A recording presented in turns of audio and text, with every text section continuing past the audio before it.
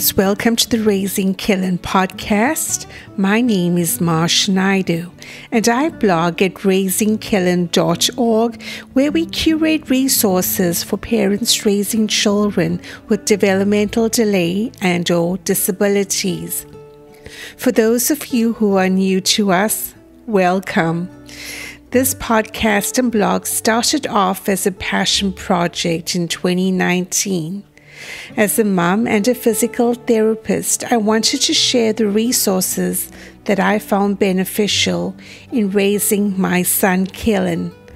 As always, remember the information provided here is purely educational, and if you are seeking advice for your specific situation, to always contact a trained professional. In today's episode number 70, you're going to get to meet Ashley Barlow, who hosts the Special Education Advocacy podcast. Ashley brings to the table her unique skill set.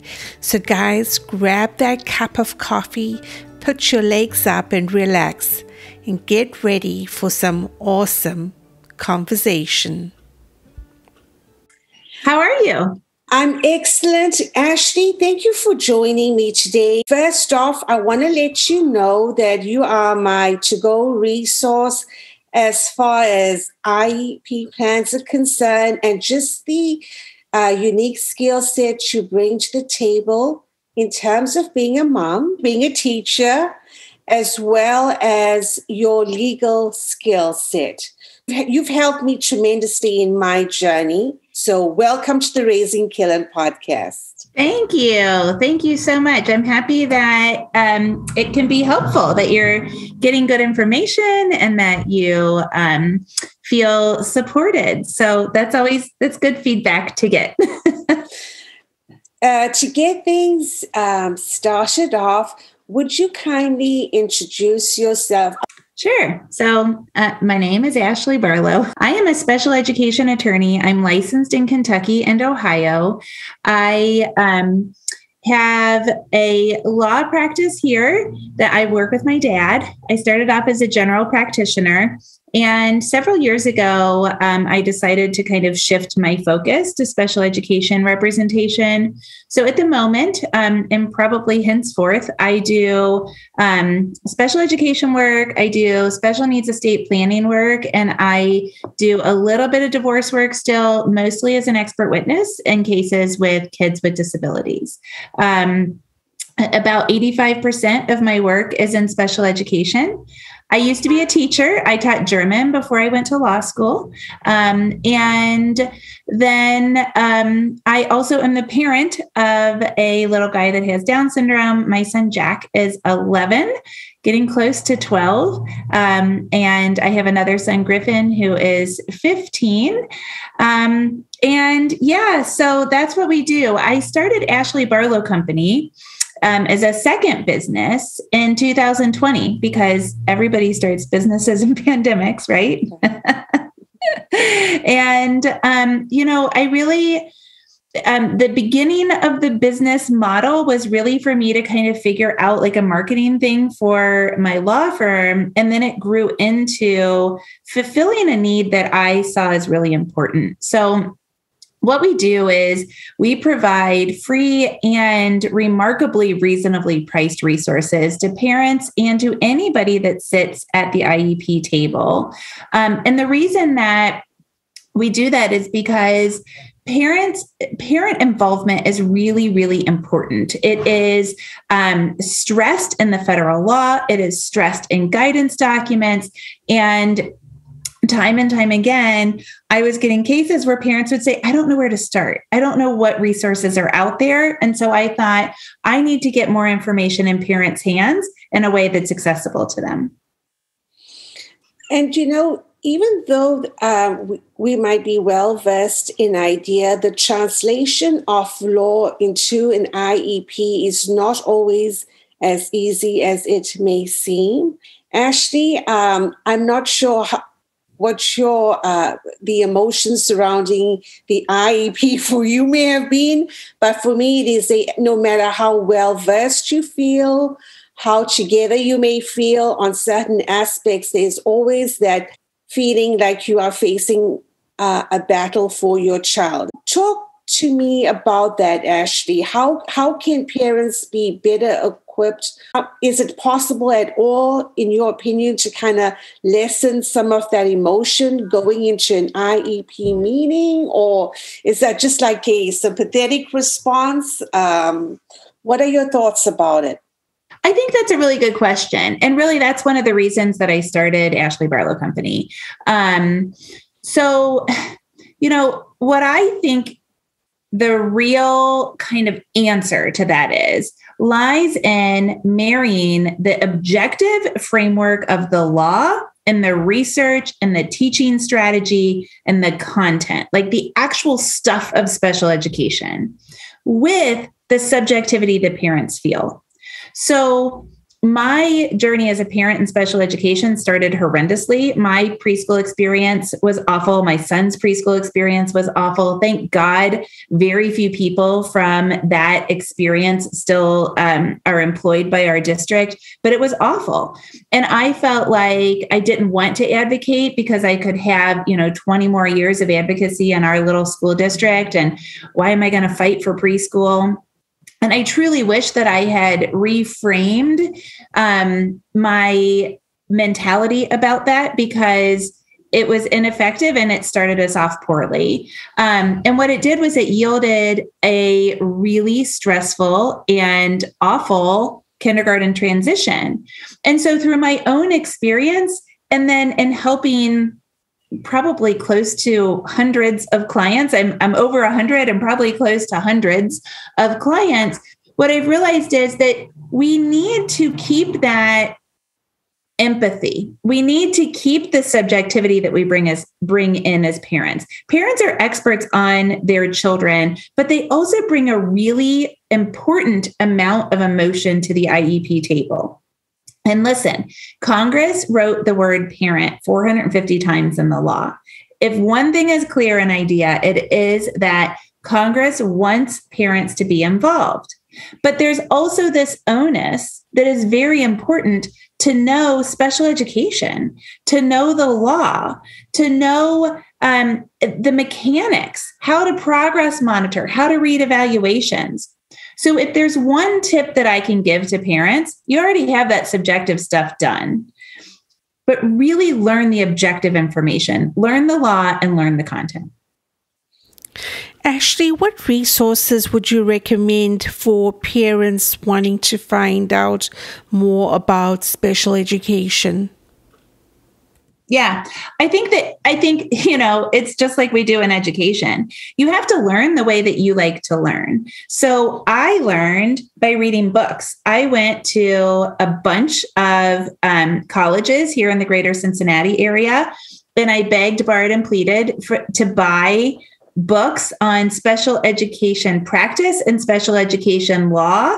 It's very difficult, surprisingly difficult to get those if you aren't enrolled for classes. I think because if there's 18 kids in the class, they buy 18 books. And I took number 18, but I was like, well, surely somebody won't buy the book. And so I got them. So I learned by reading, and then I outlined everything. At Ashley Barlow Company, I have 2 online courses, and online courses are a way that people are starting to, or people are really learning. There's that whole website masterclass.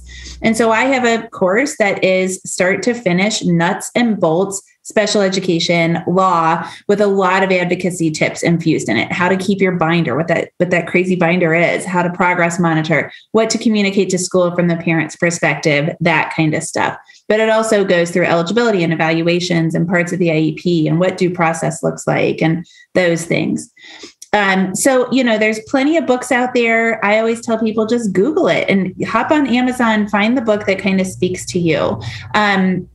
There are online courses like mine. There's plenty of blogs. There's Wrights Law. So Wrights Law is WRIGHTS LAW. Pete Wright tried the Shannon Carter case before the United States Supreme Court. And he then developed this beast, this really valuable resource of Wrights Law. So he has lots of books and he has a website. And I think the most cool thing about the website is in the top right corner, there's a search bar. So if you have a question, if something arises, maybe it's least restrictive environment, maybe it's behavior supports, maybe it's what is a functional behavioral assessment, you can type that into the search bar and you're going to find just a wealth of resources. Any article that's on Wrights Law on that topic will come up. And guys, again, Ashley's podcast is called the Special Education Advocacy with Ashley Barlow. What really speaks to me is the way you frame advocacy, where communication is seen as the primary strategy. And that when you go into the I.E.P meetings, it's not about what do I need to get. Specifically, it is about what needs to be done that's best for my child. And so that's been a big takeaway for me.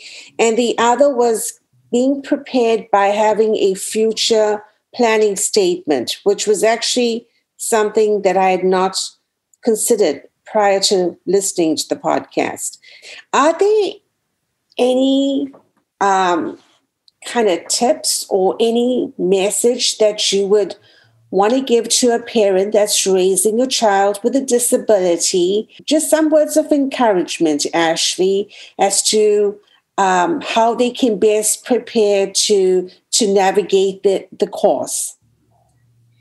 So, I think that's a really good question. And the first thing that I think is really important, I think you have an important question because this can feel incredibly overwhelming.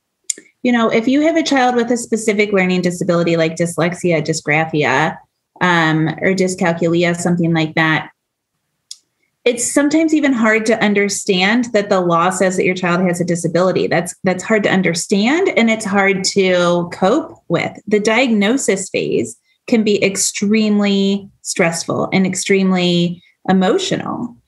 And then, you have to find the balance between we are a family with a child with a disability and we are a family that still has the same values and interests that we had prior to the diagnosis. It's like, before diagnosis and after diagnosis. And then you have this like big kind of during diagnosis emotional component.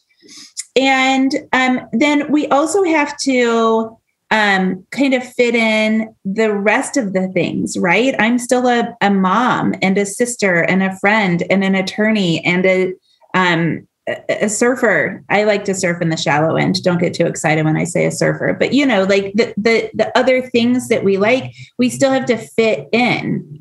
And then kind of like what happens, particularly to people with my kind of personality, with this type A, driven by anxiety kind of personality, is we're always ruminating. We're always thinking about those disability specific things. For me, my son struggles with behavior quite a bit. He has ADHD, he has anxiety, he's extremely impulsive, and he's oftentimes dysregulated, and he has a hard time knowing when he's dysregulated.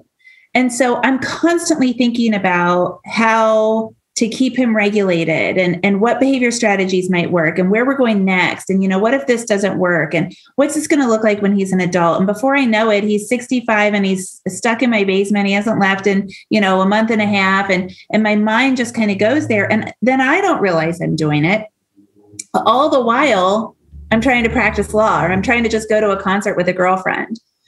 And so I think being able to put your special education experience in a specific spot to literally compartmentalize it is a really good strategy. To dive in and to know it and to feel it and to live it, and then to be able to say, not today, disability, I've got these other things going on. So, treat it with respect. Yes. But like any other thing in your life, any other obligation or emotional package that you're carrying, see if you can't treat it with the kind of respect that you also put it away for a second. And that's much easier said than done. Other, kind of, that's the philosophical answer, right? Like that's the self-care answer. But I think from a practical standpoint, what I preach at Ashley Barlow Company is communicate, communicate, communicate. So special education advocacy has to just become a way of life.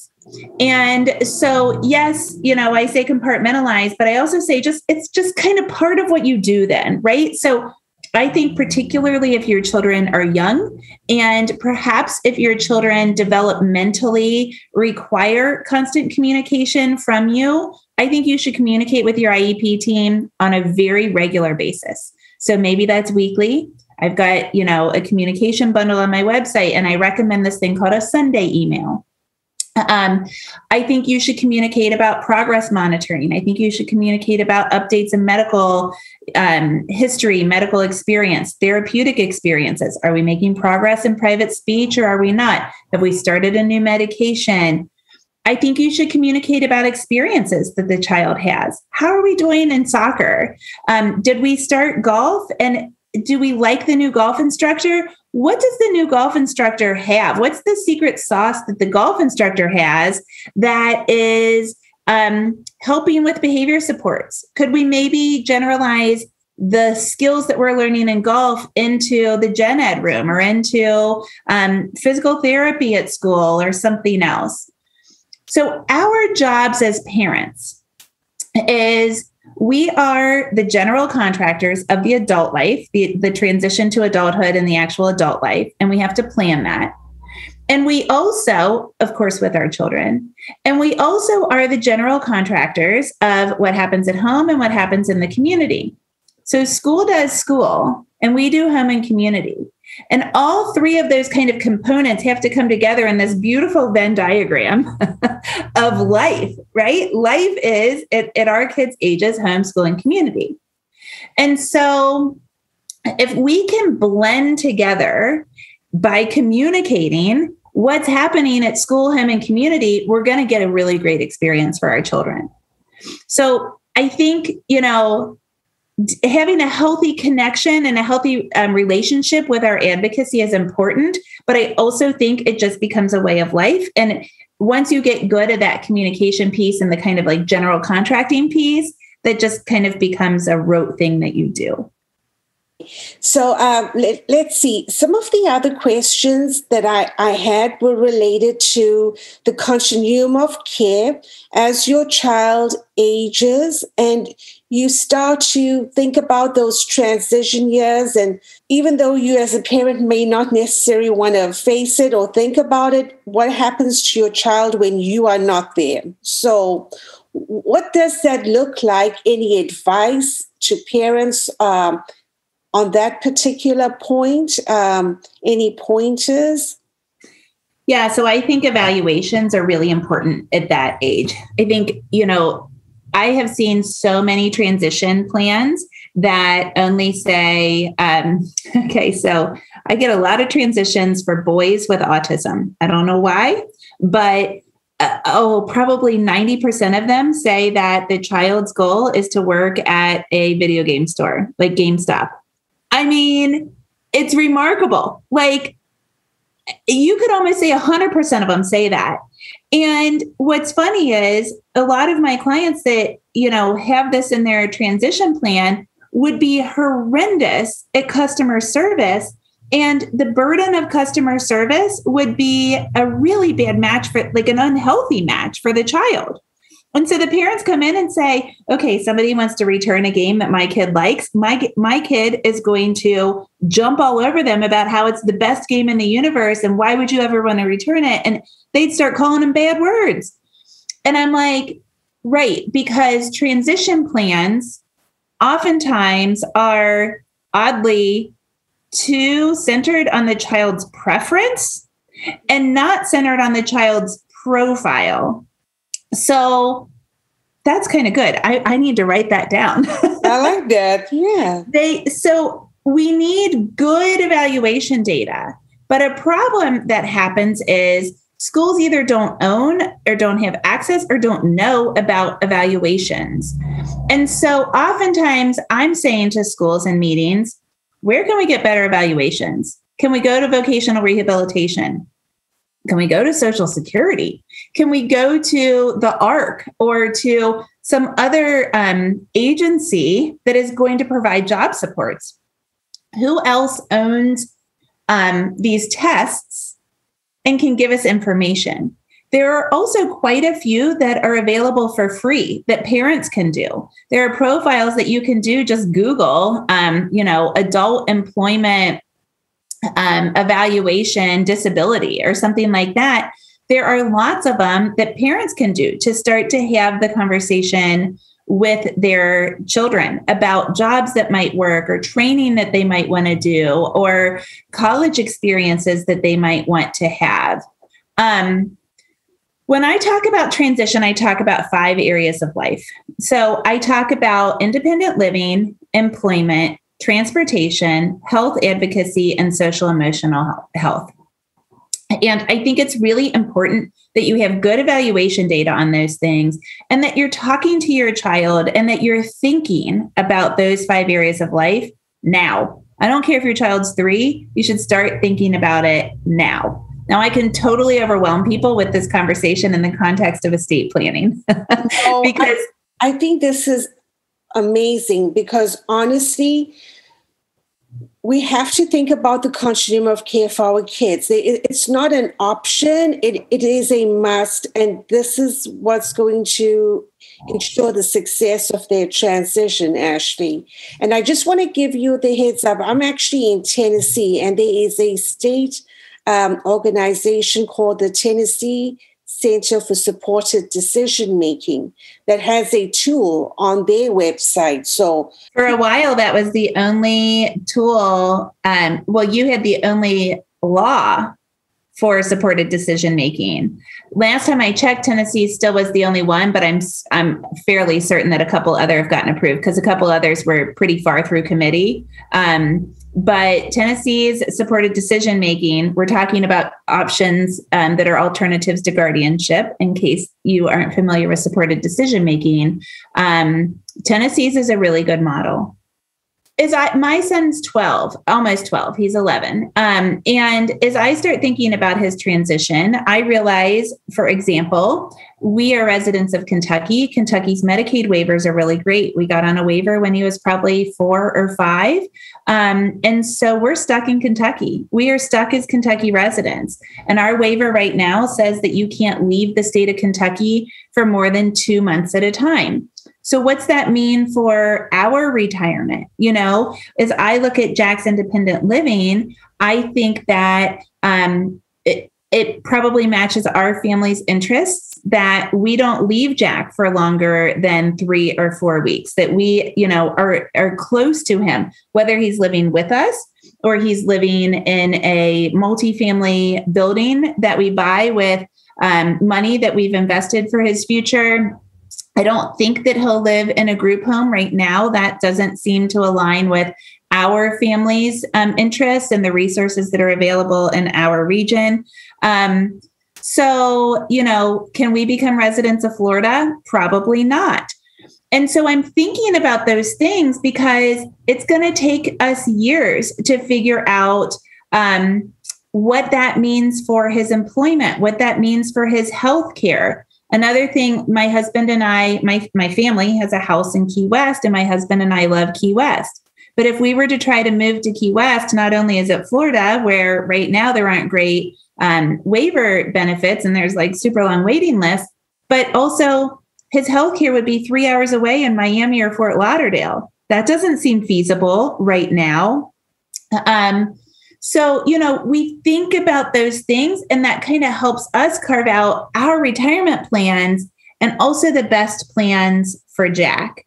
Another thing, and this is kind of unfortunate that we have to think about this right now, but not only where are the resources good for our children, but how will our children be treated? There's one city where my older son has had tournaments, basketball tournaments, baseball tournaments, that kind of thing. And I could not believe the way that people looked at Jack in this one city where we used to travel a couple times a year for tournaments. And I was like, I'm not taking him there again. We don't need to go near people that look at him like that. He can go lots of places where he is perfectly accepted and loved for who he is. And we don't need, I'm not going to, set up a booth and start advocating for Down syndrome at a baseball tournament. So I'm just not going to go there. And I'm certainly not going to relocate there. And I'm not going to look for a job for him there. So, this can spiral pretty quickly. Right. But I think the secret is thinking about it now and thinking about those 5 areas of life. So yeah, I could go on and on about transition. I had a client really shed a lot of light on me on the social emotional thing. So I'll say one more thing about this. My client wrote a future planning statement, and she said she wanted for her child to be interested and interesting. And she thought that was the key to social emotional relationships with her grade school, middle school, and high school peers into adulthood. And this really struck a chord with me because we as special needs parents have a lot of perspective shifting experiences. I always say that my BS radar is really honed because, I don't have time for fluff nonsense. I know if I like something, if I don't like something, if I want to dive into a relationship or I don't want to dive into a relationship. If that's for me, it's for me. And if it's not, it's not. End of story. And that's because I've had these experiences. And I find that I don't crave relationships that are nonsensical, that are fluffy. I'm like 75 layers into the onion right away.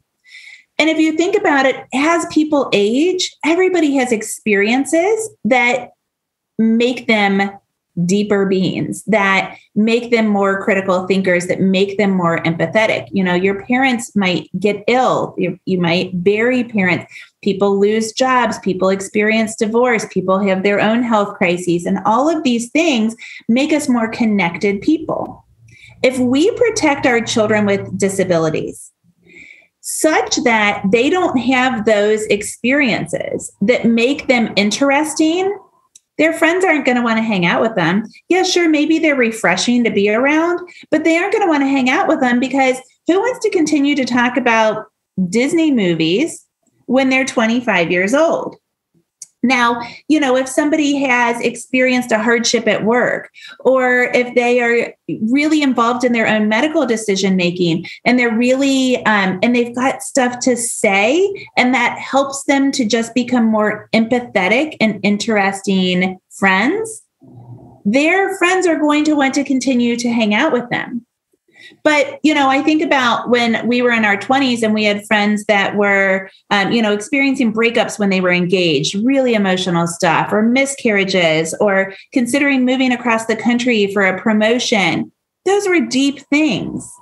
And I know that as we experience deep things, people that weren't having those same experiences or similar experiences were kind of off my radar because I was like, I don't have much in common with them right now. So I think it's really important that we continue to challenge our children into adulthood so that their relationships stay meaningful. That's life 101 right there. We can't shelter, nor should we take away from the experiences that our kids could have and potentially have as young adults. They need to get into that part of life. They need to be able to make their own soup. Ashley, I can't thank you enough for your pearls of wisdom and definitely would like to thank you for sharing your knowledge on your podcast again, which I find is an invaluable tool. And I know other parents would derive that benefit as well.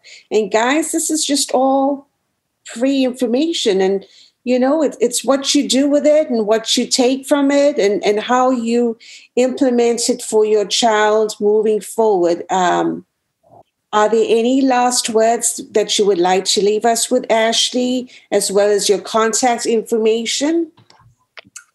Well, words of wisdom, you're part of a really wonderful community. So if you found this Raising Kellen podcast, if you get interested in Wrights Law, my stuff over at Ashley Barlow Co., like company, CoAshleyBarlowco.com.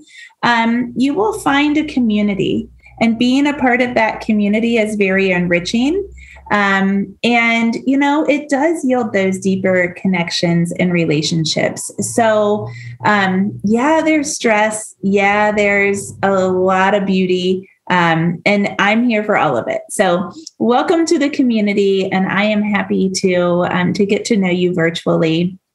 You can find all of that stuff on my website, and you can find the podcast wherever you listen to podcasts.